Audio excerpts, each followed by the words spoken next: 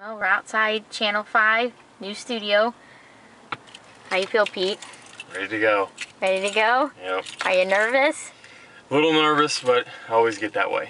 Okay, we're about to walk in. Check back with you guys soon. Okay, here's the walking up the News Channel 5 right now. Going in the entrance.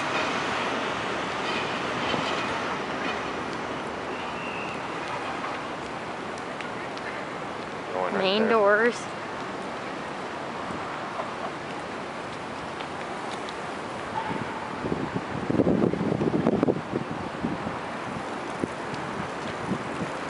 Pete's got the mannequins. I got the shirts.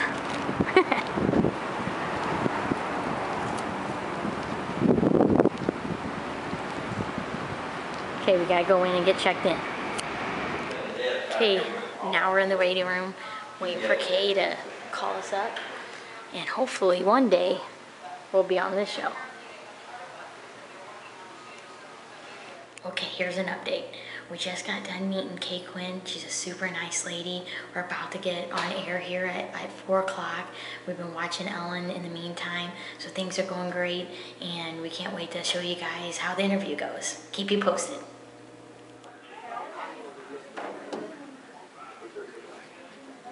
Just inside the studio.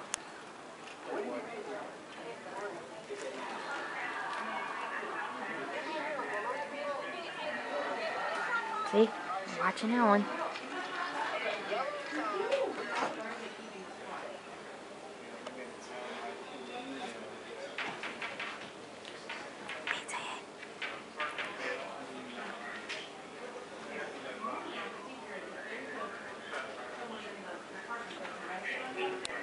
Almost there. So much, Mike. We want you to take a good look at the photo on your screen right now for this next story. That's Pete Byzantine Jr. at his wedding with his father and his mother. It's a great photo, but what you can't tell just by looking at it, Pete Sr. was battling sudden and aggressive brain tumors. But this isn't a story about a new treatment, it's a story about the fight. And not just the fight for this family, but for local families whose lives are turned upside down overnight by illness.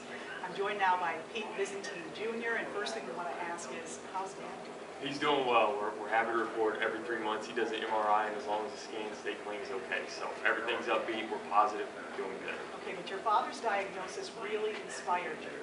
And it inspired you to create something called Fight the Fight. You are wearing a t-shirt right now. We have a couple of them here on the set as well. Tell me what it's all about.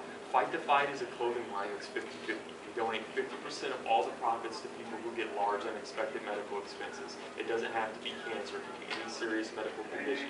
We donate to a different person every 2 weeks, and we always try to give them $1,000 or more. That's amazing. How do you choose candidates for your friends? They write into us, either the person themselves or a family member or a friend, and they send in their survivor story of everything that they're going through. We put that story up on our website so that whenever you buy a shirt or a hat, you can see where the money's going.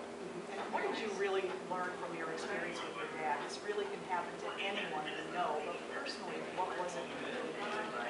You never think it's going to happen to you until it does, and I think I just did what any son would do, and that's anything and everything that I can to help.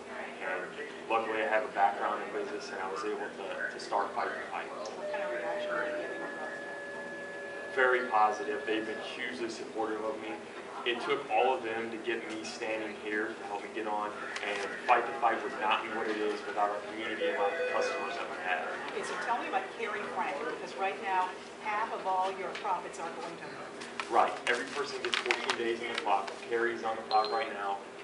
Like most of the other people we donate to, she does have cancer, she's battling it, and she's doing well right now. We're happy to report, and we just want to try to create the best products we can, sell as much as we can, to donate as much as we can to her. Okay, all right. Well, we want to wish you all the best in the future. We're going to have a link to your Facebook page. You do have a website, but people contact you on your Facebook page. That's where you can find out more about the t-shirts, more about supporting Fight the Fight, and maybe even getting help for someone that you may know. Thank you so much for coming. Best of luck to you. Tell them we're so proud. I will. Thank you so much for having me. We really appreciate it. Plus, speaking of the fight, this young woman from Weldon Springs. This is Liz next to the autographed picture of Ellen. at the KSDK studios. Yeah, we'd like to get on your show next.